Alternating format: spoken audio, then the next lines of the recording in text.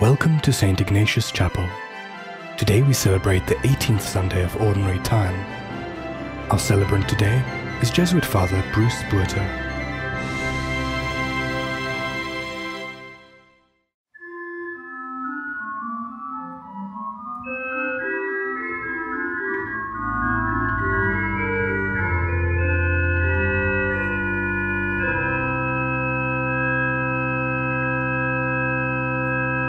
In the name of the Father, the Son, and the Holy Spirit. Amen. The Lord be with you. And with your spirit. So welcome to our celebration today, a celebration of God's love. I want to especially welcome our St. Martin's family. I know that you're hearing me every week, but it's also good to see me. So I am happy to be here with you as we celebrate tonight. We give God thanks for all the grace that He's given us, for love, for peace, for joy. But also we call to mind the fact that we haven't always been people who've said yes to God. There are times when we have chosen, sometimes freely, to do what is wrong. So we ask the Lord to forgive us. He came to heal the contrite of heart. Lord, have mercy. Lord, have mercy. You came to reconcile us to yourself and to one another. Christ, have mercy. Christ, have mercy. You came that we might have a new and abundant life. Lord, have mercy. Lord, have mercy. And may Almighty God have mercy on us. May He forgive us our sins and bring us to a new and everlasting life. Amen. Let us now give glory to God. Glory to God in the highest, and on earth peace to people of good will. We praise you, we bless you, we adore you, we glorify you. We give you thanks for your great glory. Lord God, heavenly King, almighty God and Father, Lord Jesus Christ, only begotten Son, Lord God, Lamb of God, Son of the Father, you take away the sins of the world, have mercy on us. You take away the sins of the world, receive our prayer. You are seated at the right hand of the Father, have mercy on us. For you alone are the Holy One, you alone are the Lord, you alone are the Most High, Jesus Christ, with the Holy Spirit, and the glory of God the Father. Amen. Let us pray.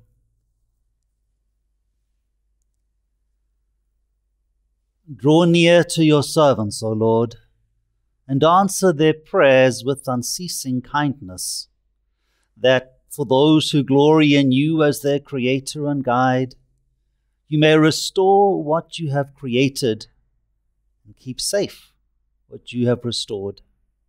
And we ask this through our Lord Jesus Christ, your Son, who lives and reigns with you in the unity of the Holy Spirit, one God, forever and ever. Amen.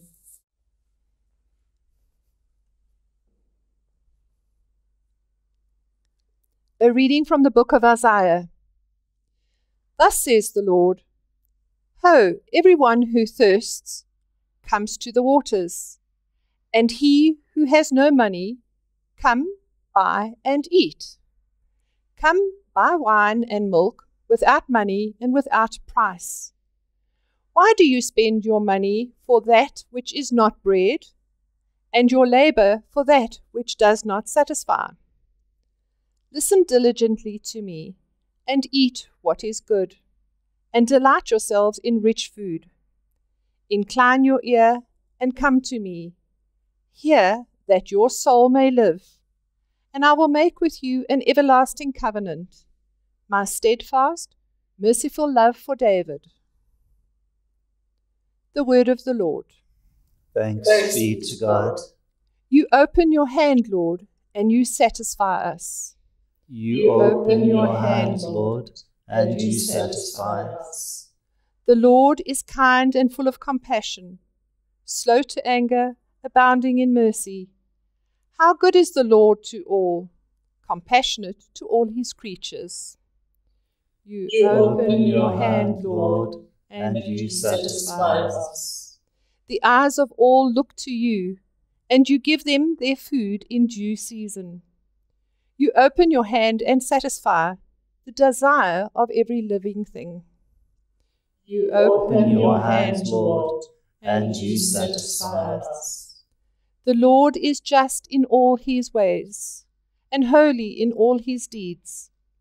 The Lord is close to all who call on him in truth. You You open open your hands, Lord, and you satisfy us.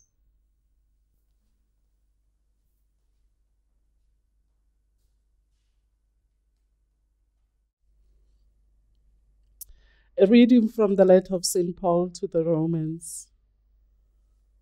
Brethren, who shall separate us from the love of Christ? Shall tribulation, or distress, or persecution, or famine, or nakedness, or peril, or sword? No, in all these things we are more than conquerors, through him who loved us. For I am sure that neither death, nor life, nor angels, nor principalities, nor things present, nor things to come, nor powers, nor height, nor depth, nor anything else in all creation will be able to separate us from the love of God in Christ Jesus our Lord. The word of the Lord. Thanks be to God.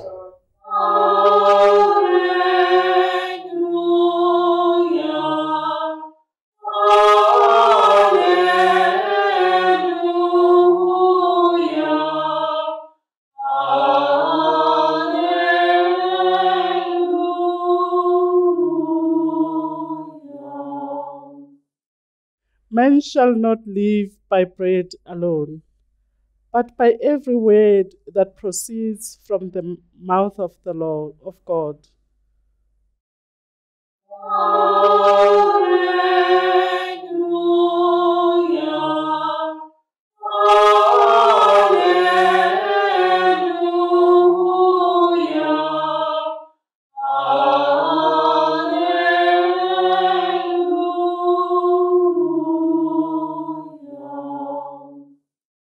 The Lord be with you.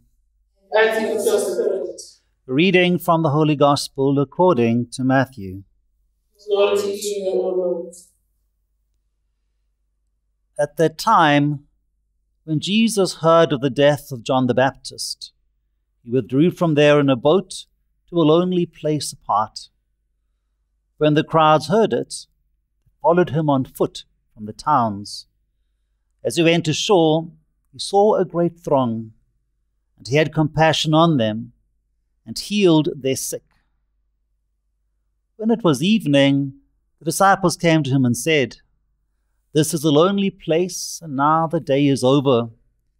Send the crowds away to go into the villages and buy food for themselves." Jesus said, "They need not go away. You give them something to eat." They said to him, "We have only 5 loaves here and 2 fish." And he said, "Bring them here to me." Then he ordered the crowd to sit down on the grass. And taking up the 5 loaves and the 2 fish, he looked up to heaven and blessed and broke and gave the loaves to the disciples. And the disciples gave them to the crowds. And they all ate and were satisfied. Then they took up 12 baskets full of the broken pieces left over. And those who ate were about 5,000 men, besides women and children. This is the gospel of the Lord. Praise to you, Lord Jesus Christ.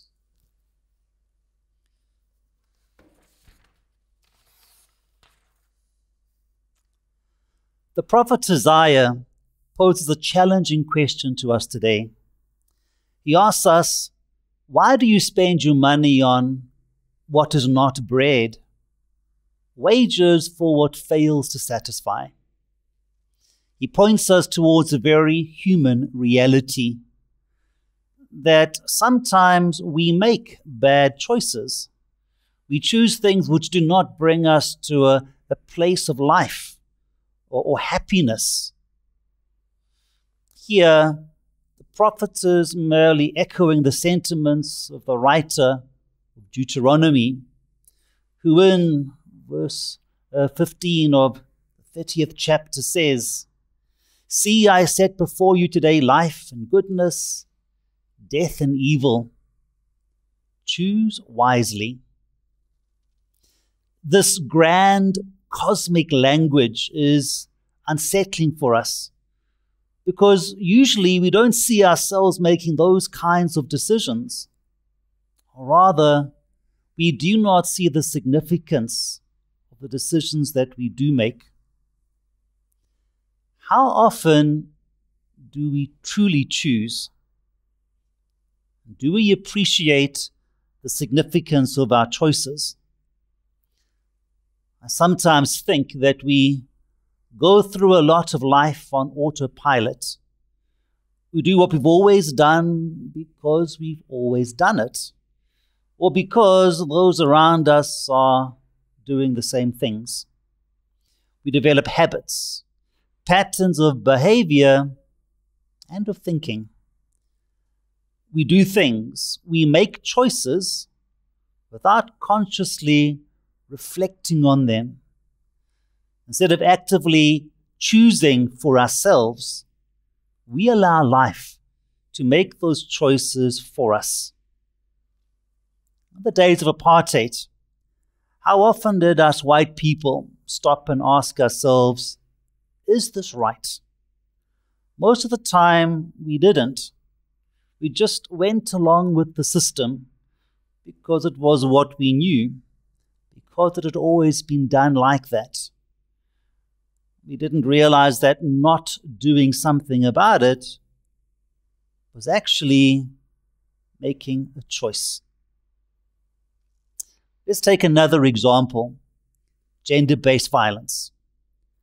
Boys aren't born believing that men are superior to women, or that it's okay to beat their partner or their children. They learn that from their culture.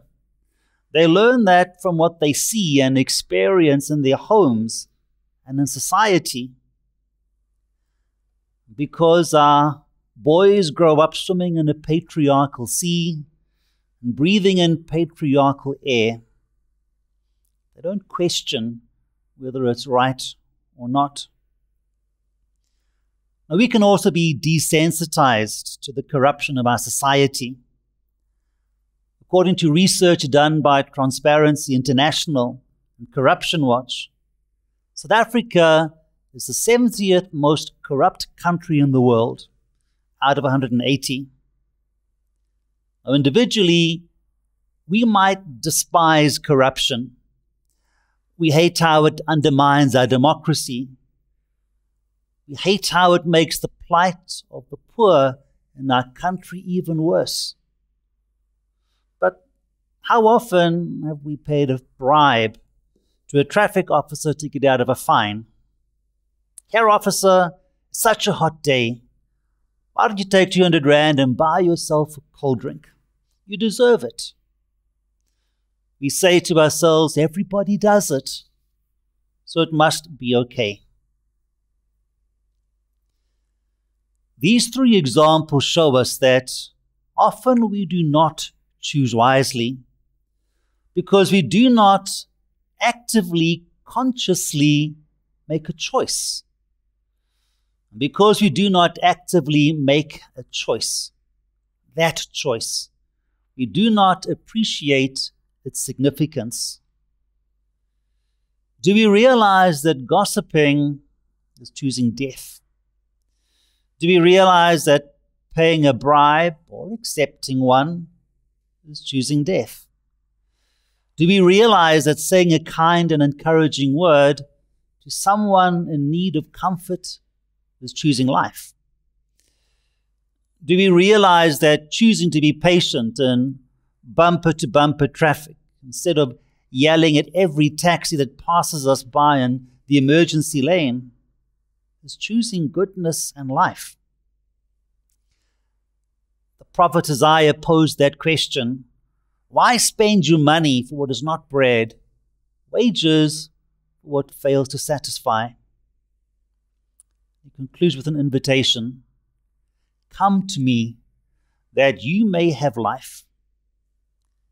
Our choices, no matter how big or how small, are significant, because in big or small ways, we are choosing to become more like Christ or less like Christ. In the gospel today, we hear of the feeding of the 5,000 men, seemingly an impossible task, and all they have is 5 loaves and 2 fish. Someone in that crowd made a choice to bring what they had to share it with Jesus. In John's Gospel, which reports that same event, we're told that it was a boy, little more than a child, who brings and offers these gifts to Jesus. He could have chosen to do what most hungry boys would do, take his food to a quiet and private place and satisfy his hunger. Instead, he chose to be life-giving. He made a choice to be generous, to give to the Lord the gifts that he had, so that the Lord could bless them. And that's what Jesus did. He blessed these gifts. From this generous impulse, the choice which this young boy made, life, abundant life, was present there on that hillside. We don't always realize that the little choices we make to be kind or generous or affirming or honest is our way of choosing life and goodness, our way of choosing to be more Christ-like in our own lives. I do not know what choices you will face today or in the weeks ahead, but I want you to know that those choices are important. I hope that you will reflect on them and that you will actively make your choices rather than just allowing life to make them for you. Choose wisely. Choose life and choose goodness.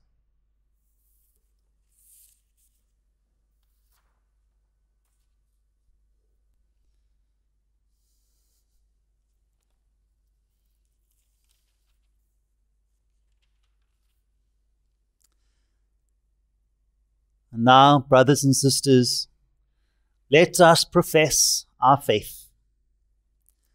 I believe in one God, the Father Almighty, maker of heaven and earth, of all things visible and invisible.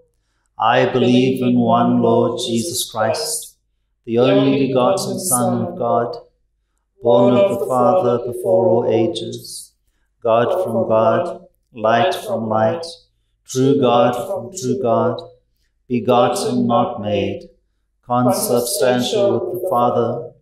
Through him all things were made. For us and for our salvation he came down from heaven, and by the Holy Spirit was incarnate of the Virgin Mary, and became man. For our sake he was crucified under Pontius Pilate. He suffered death and was buried, and rose again on the 3rd day, in accordance with the Scriptures. He ascended into heaven, and is seated at the right hand of the Father. He will come again in glory to judge the living and the dead, and his kingdom will have no end. I believe in the Holy Spirit, the Lord, the giver of life, who proceeds from the Father and the Son, who with the Father and the Son is adored and glorified, who has spoken through the prophets. I believe in one holy, Catholic and Apostolic Church. I confess one baptism for the forgiveness of sins, and look forward to the resurrection of the dead and the life of the world to come. Amen. We rely upon God's generous love to sustain us and bring good out of all of the choices that we make in our life. We now turn to God in our need as we pray.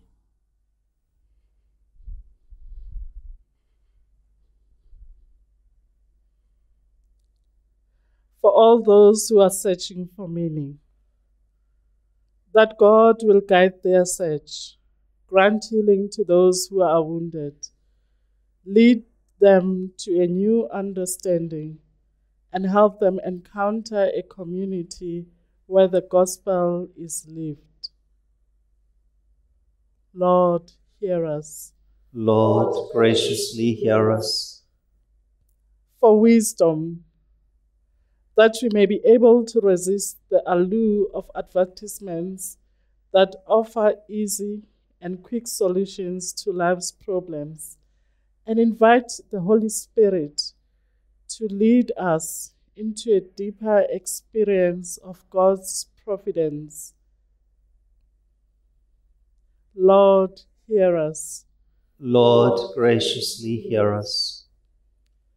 For all who are working to defeat the coronavirus, that God will give strength to all health workers, insight to those searching treatments and cures, and patience to all who face daily challenges because of the disease.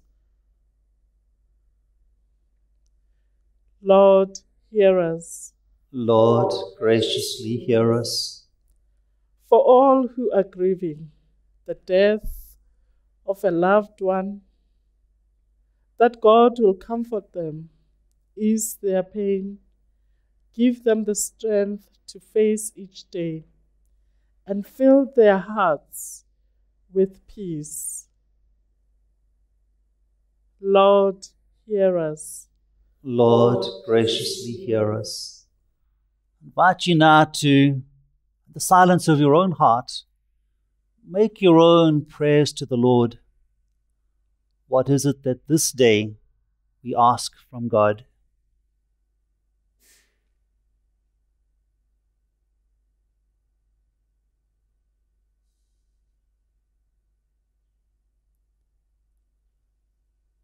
Lord God, you search our hearts and you know us.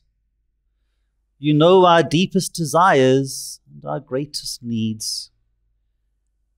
Hear our prayers today, those that we have spoken out loud, and those that we've prayed in our hearts, for we ask them all through Christ our Lord.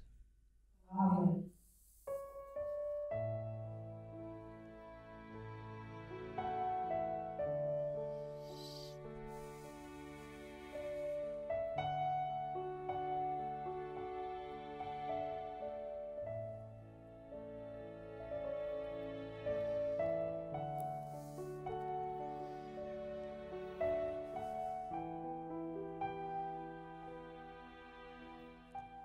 Blessed are you, Lord, God of all creation. For through your goodness we have this bread to offer, fruit of the earth and work of human hands, become for us the bread of life. Blessed be God forever.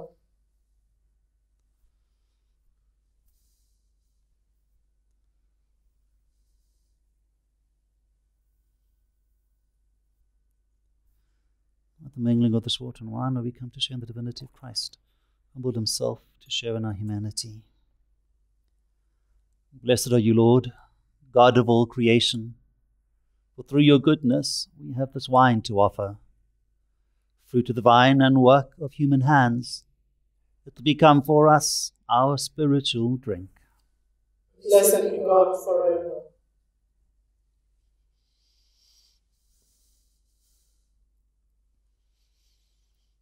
Pray now, brothers and sisters, that these gifts that we bring may be acceptable to God, our Almighty Father. May the Lord accept the sacrifice at your hands, for the praise and glory of his name, for our good and good of all his holy church. Almighty God, graciously sanctify these gifts, and as you accept our offerings, this spiritual sacrifice, make of us an eternal offering to you. We ask this through Christ our Lord. Amen. The Lord be with you. And with your spirit. Lift up your hearts. We lift it unto the Lord. Let us give thanks to the Lord our God. It is right and just. It is truly right and just that we should always give you thanks, Lord, Holy Father, Almighty and eternal God. For you never stop calling us to possess a more abundant life. And being rich in mercy, you constantly offer pardon, and you call on sinners to trust in your forgiveness alone. You have never turned away from us, though time and time again we have broken your covenant. You have bound the human family to yourself through Jesus, your Son, our Redeemer, with the new bond of love so tight that can never be undone. Even now you set before your people a time of grace and reconciliation, and as they turn back to you in spirit, you grant them hope in Christ Jesus, and a desire to be of service to all, while they entrust themselves more fully to the Holy Spirit.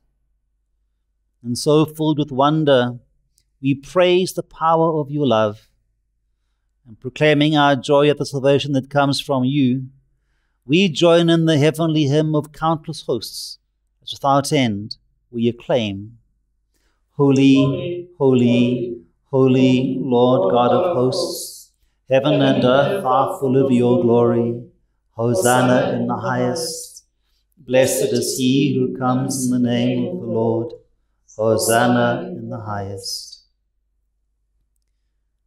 You are indeed holy, O Lord, and from the world's beginning are ceaselessly at work, so that the human race may become holy, just as you yourself are holy. Lord, we pray, look upon your people's offerings and pour out upon them the power of your Spirit, that they may become the body and the blood of your beloved Son, Jesus Christ, in whom we have all become your sons and your daughters. Indeed, though once we were lost and could not approach you, you loved us with the greatest love. For your Son, who alone is just, gave himself over to death, and did not disdain to be nailed for our sake to the wood of the cross. But before his arms are outstretched between heaven and earth, to become the lasting sign of your covenant, he desired to celebrate the Passover with his friends. As he ate with them, he took bread, and giving you thanks, he said the blessing. He broke the bread, then he gave it to his disciples, saying, "Take this, all of you, and eat of it. This is my body, which will be given up for you."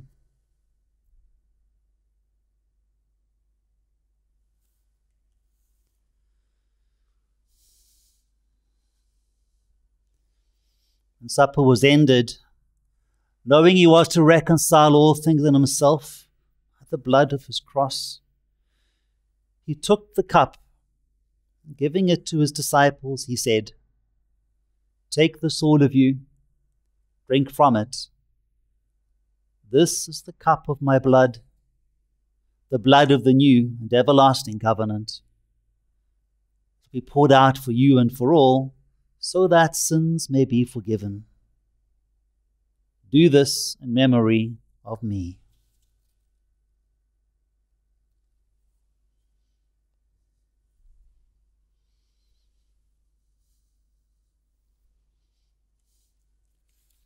Let us now proclaim the mystery of our faith. We proclaim your death, O Lord, and profess your resurrection until you come again. Therefore, as we celebrate the memorial of your Son, Jesus Christ, who is our Passover and our surest peace, we celebrate his death and resurrection from the dead, and we look forward to his coming. We offer you, our faithful and merciful God, this sacrificial victim who reconciles to you the human race. Look kindly, most compassionate Father, on those who unite to yourself by the sacrifice of your Son, and grant that, by the power of your Holy Spirit, as they partake of this one bread and one cup, they may be gathered into the one body of Christ, healed of every division. Keep us always in communion of heart and mind, together with Francis our Pope, with Buti Tlachale our Bishop, Duncan Zoke his assistant, and all the bishops.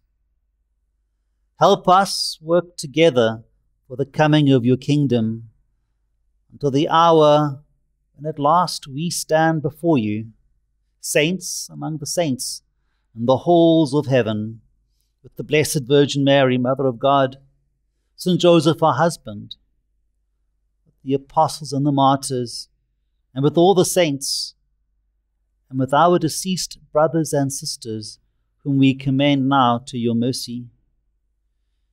Then, freed at last from the wound of corruption, and made fully into a new creation, we shall sing to you with gladness the thanksgiving of Christ, who lives for all eternity.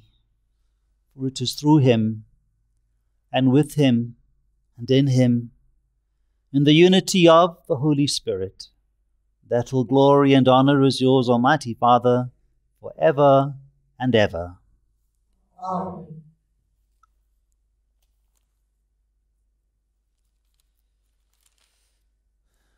Jesus taught us to call God Father, and so we pray. Our Father, who art in heaven, hallowed be thy name. Thy kingdom come, thy will be done, on earth as it is in heaven. Give us this day our daily bread, and forgive us our trespasses, as we forgive those who trespass against us. And lead us not into temptation, but deliver us from evil. Deliver us, Lord, we pray, from every evil, and grant us peace in our day. By the help of your mercy, may we be always free from sin and safe from all needless anxiety as we wait in joyful hope for the coming of our Saviour, Jesus Christ. For the kingdom, the power, and the glory are yours, now and forever. Lord Jesus Christ, you said to your apostles, I leave you peace. My peace I give you.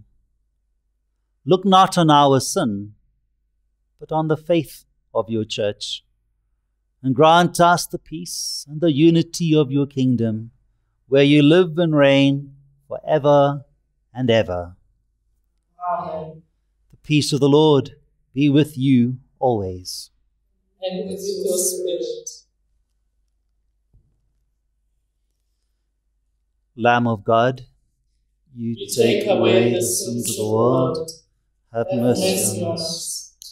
Lamb of God, by the you take away the sins of the world, to us, receive it have mercy on us. Lord Jesus Christ, with Lamb of God, You take away the sins of the world. Health and mind. And Grant body. us peace.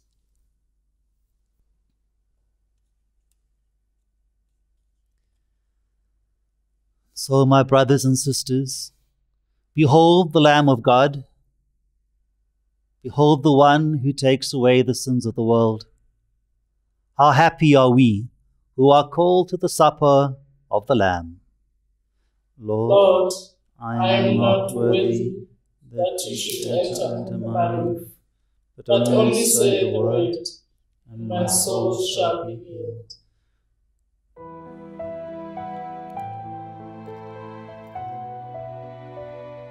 Although you cannot receive physical communion with us now, we invite you into a moment of spiritual communion.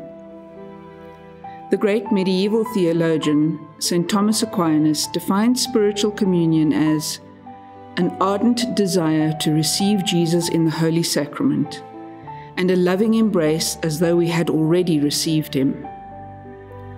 His words are echoed by the great mystic and fellow doctor of the Church, St. Teresa of Avila, who wrote, "When you do not receive communion and do not attend Mass, you can make a spiritual communion, which is a most beneficial practice. By it, the love of God will be greatly impressed on you." At this moment, we invite you to focus on Christ and your longing for union with him. Express your desire to feel his grace coursing through you, giving you strength and courage, particularly in these difficult times. In your desiring union, you are united with us and to Christ. In this moment, we experience the reality that is already here.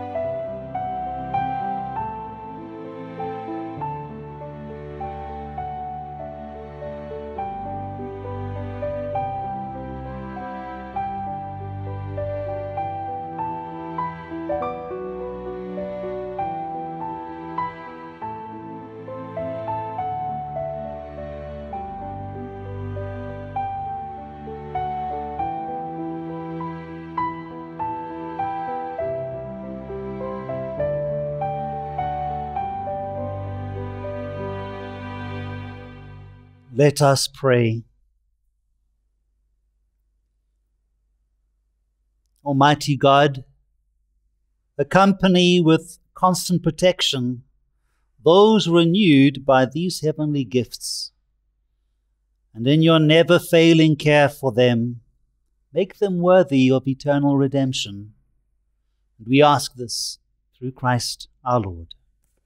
Amen. The Lord be with you. And with your spirit. Almighty God bless you, Father, Son, and Holy Spirit. Amen. Go now in peace to give God glory with your lives. Thanks be to God.